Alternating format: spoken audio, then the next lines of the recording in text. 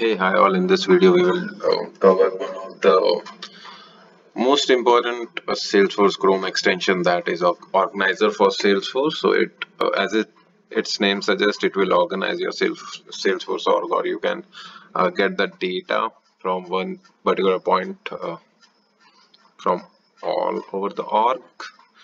So we have quick links, then profile chambers, in which we will have different profiles what we have in our Salesforce org.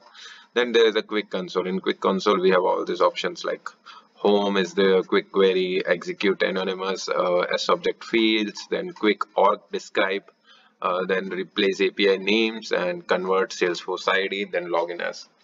So if we go to home, the current organization info will be there, like what's the org ID, domain. If you want to see session ID, you can click on that, click to show. Then the org info, the basic org info is there. And then we have org limits. What are the org limits for this particular edition of developer org? We have user info and then Apex test coverage about the org.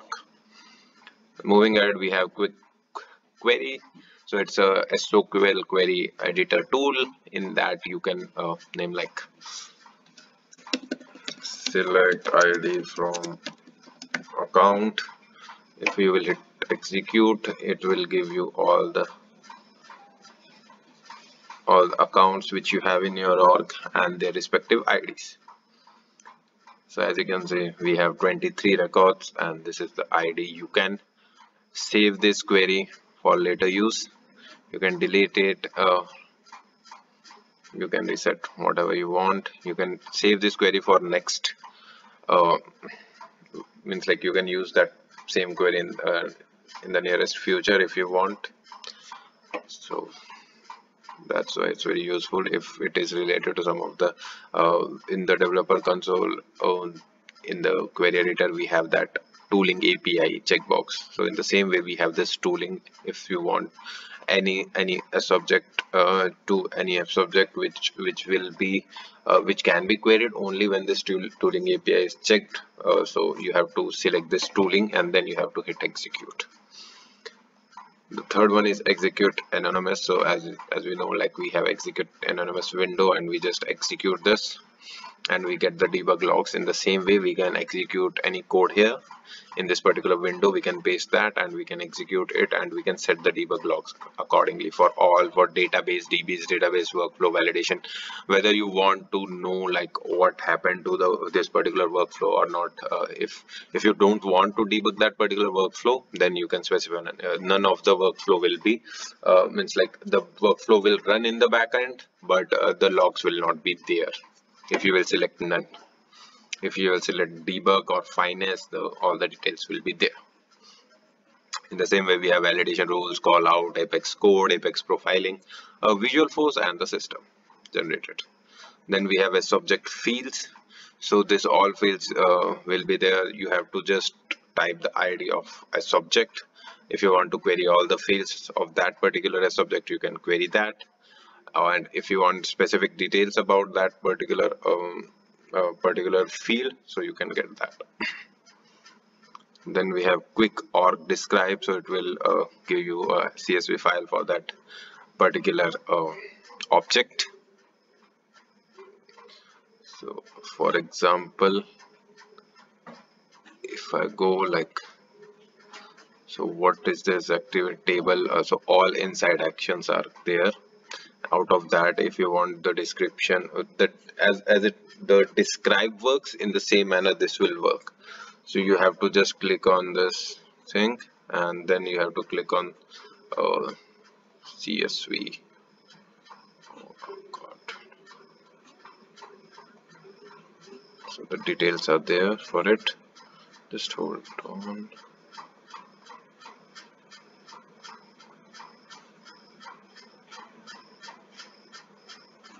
So once you hit CSV, so there will be a downloadable file which you can save in your desktop anywhere, and then you can see what all details it have about that particular object. Then if you want to replace API names, then you can specify that if you are on particular object account or some record, then from URL the record ID will be fetched and all the fields of that particular object will be fetched.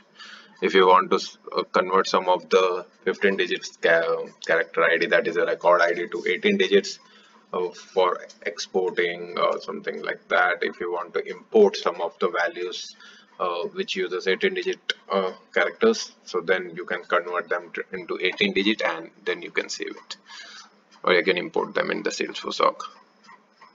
If you want to log in as one of the users, you can specify the name of that particular user, search for it, and then you can log in as per that particular user. Once you install this particular Chrome extension, you will see an organizer here. Once you click on that, then all these options will be visible to you. If you want to again minimize it, you have to just click on that organizer again. Then we have options. So in this options, we have all the setup about this particular organizer extension. So what are the features, what is the quota, the license total logins, license sync logins, total sync quota, total synced items, local storage quota, all that. Then we have some of the features. If you want to see it in the dark modes, and you can apply dark mode and you can then save the settings, so it will work in that manner.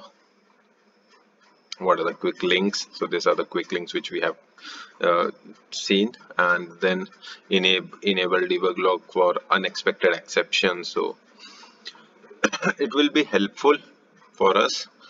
So this is basic setup of the organizer. Then this is again the shortcut keys which we can use via keyboard. So it will, if you are working on daily basis on this particular Chrome extension or using this Chrome extension in your daily work, then it is good if you know the shortcuts. You can easily go to anywhere in this particular extension and you can use it. Then we have import and export. As we all are aware of, to import or export any data, then we have in this advanced, we have, like, if you want to download the logs, or if you want to reset hard, if you want to do hard reset, then we can click on this reset all data, then all the data will be gone. Or if you want, you can click yes or no, your choice. So that's all for this organizer extension. Thank you. Have a nice day.